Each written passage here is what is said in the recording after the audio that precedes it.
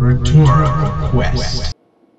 In our last video, we started to learn about some things dealing with the basics of nonverbal communication. And one of the things that we mentioned was that nonverbal communication can be carried through any of the five senses. Any of the five senses, right? So, since nonverbal communication can be carried through any of the five senses, we talked a little bit about how it can be carried through our taste, through our smell. We talked about how it can be taste, smell, and touch were what we talked about last time. In this video, we're going to talk about how nonverbal communication is carried through sight. Most of us actually tend to think about sight when we think about nonverbal communication. Most of us think about the things that we see as what carried the nonverbal clues. When we play poker, we'll talk about the tells, which is another way of saying nonverbal communication, another way of saying delivery. When we'll talk about this, and usually those are things that we notice with our eyes. Our eyes are arguably the most sensitive organ that we have. And because of that, we communicate a lot of information through what we see. One of the ways that we communicate information is through our kinesic codes. And kinesic codes come in two kinds. There's kinesic code 1 and kinesic code 2. Kinesic code 1 are the hand movements and gestures that we use. These are so important in a public speech. In fact, these are one of the most important things about a public speech. Being able to convey information to your audience with your gestures is so important, and there's lots of different kinds of gestures we can use.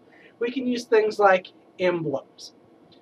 You've probably seen somebody flash an emblem at you if you've been driving in a city sometime and not done a good job about it. That middle finger lifting to the air, that's an emblem. It's not the only kind. Things like going, oh, shame on you. Emblems are nonverbal gestures which are arbitrary but have an accepted social meaning. That doesn't mean they're acceptable in society in the case of like the middle finger, but they have an accepted social meaning. We all know what that means. Illustrators are when you illustrate something with your hands. I say it's this big. If I say it's that tall, if I say he's as fat as that, any of these things, these are our illustrators, and they let us know things. Regulators are how we know when it's like our turn to communicate. Nodding your head, show you're listening. We'll do that sometimes in a conversation, saying, I want to get back to that point. When it's my turn, I'm going to address that. They let you know when it's your turn and what's going to go on. We also have affective displays. Affective displays are little things that we do with our bodies in order to deal with stress. They include our adapters. They adapt to stress and fulfill personal needs. Now, there's lots of them that you have. One that I have, I like to play with something in my pocket. Every now and then, I've got some things. I have a quarter and a little bolt. Those are what are in there, and I'll just reach in and play for a little bit just to deal with stress. Sometimes I'll stroke my beard. It doesn't make me look smart, and maybe it does, but it's really just to deal with stress. It's probably a tell.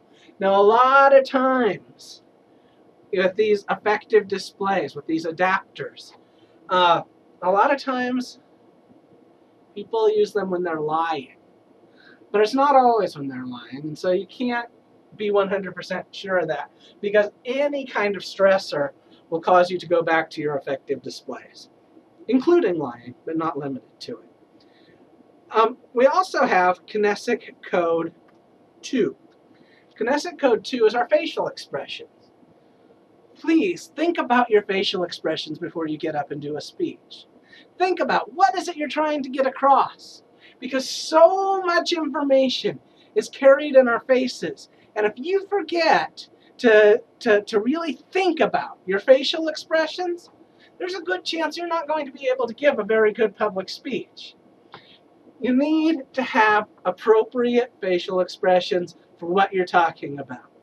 If you're talking about teen drinking and how lots of people die, this is not the face to be making, right?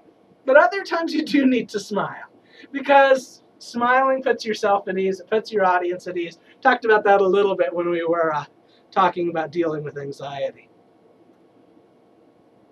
We also communicate by how we arrange our space.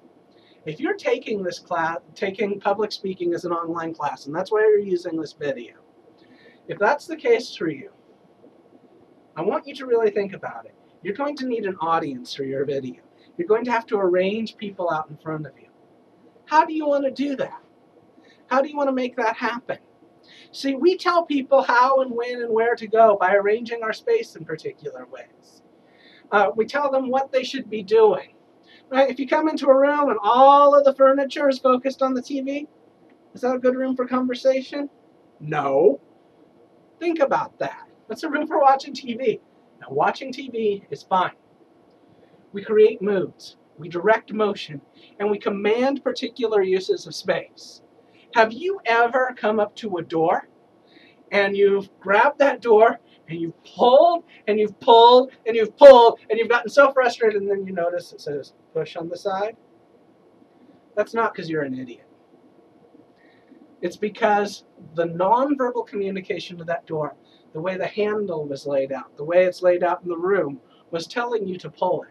And no amount of verbal communication, the written word pull or push, is going to help. You're going to follow the shape of the door. We create moods, direct motion, and command particular uses through how we set up our space. We also communicate particular things through body types. You've probably heard that the camera adds about 10 pounds. You know what though? 10 pounds more or less, I'm still fat. And you know what that means when people see me? Well, let's see, what do you think? You think fat and lazy. You think fat and stupid. You think fat and happy. You think fat and dull. See, these are the things you do. Now, your body type, and that's my body type, you may have a very different one. You know, people need to think about what is it that their body type is communicating. There's nothing you can do about it. I mean, I guess I could lose weight, but not in time for my next speech. There's nothing you can really do about it. Your body type is your body type. But you do need to know that your body type is communicating something. If you have an athletic build, that's saying something about you. If you're tall and skinny, that says something about you. If you, are proportioned in particular ways, that's going to communicate different things to different people. Now, here's something to remember. It's not your fault, but you still have to be aware of it.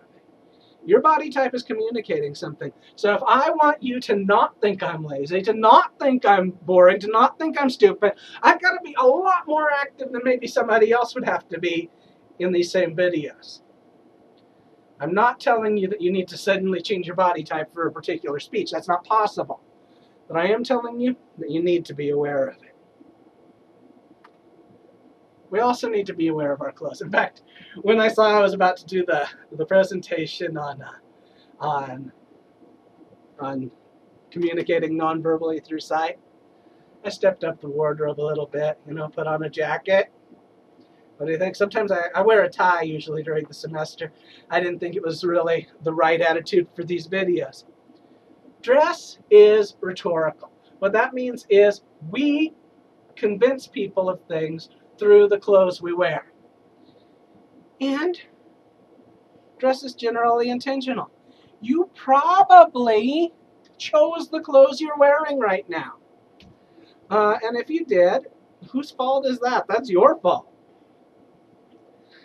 You should be conscious of what your clothes are communicating. People ask me a lot of times, should I dress up for a speech? You know what I think? I think for most of our classroom speeches, a button-down collared shirt is more than appropriate. the jacket, the tie, not necessary. A lot of my students have been in the military, and they've, chosen their dress uniforms for their speech, and I thought that was appropriate. A suit and tie is okay. But here's the thing. You need to think about what your dress is communicating, and you need to make sure that is something you want to communicate. That's the main thing to keep in mind. If you dress like a gangster, then nobody has the right to treat you with anything but respect, but you shouldn't be surprised if people treat you like a gangster. If you dress like a prostitute, that doesn't mean anybody has the right to treat you with anything other than respect, but you shouldn't be terribly surprised when they treat you like a prostitute. Now, that's not giving permission to anybody to treat anybody with anything other than the utmost of respect. But you need to decide how you want other people to think of you. And you need to keep that in mind. So, we've talked about how we communicate through our movements, through our bodies, through our gestures. Okay, we've talked about how important that is. And it is really important. A person who stands still in a speech is, to me, a bad public speaker. But there's more to just our sight than that. There's also more than just our gestures. There's also the way we arrange our space and the clothes that we choose to put on. All of this communicates to your audience. And I hope that you can remember as you prepare for your speeches that you need to take charge of all of it. Your gestures, your movements, the way you dress, and the way you arrange the space. Thank you. As we go on next, we're going to start talking about our how we communicate non-verbally with our voice. And I'm going to teach you a little bit about your voice. I hope that whatever else you thought about these videos, that you haven't thought that I use my voice in a boring way. I'm almost never accused of being monotone. And we're going to talk to you, and we're going to find out how you can do this too. So stay tuned. Watch the next video. The next video is going to deal with communication and voice. We're going to continue with this canon of delivery, nonverbal communication. We're going to talk about how to use our voice. So stay tuned.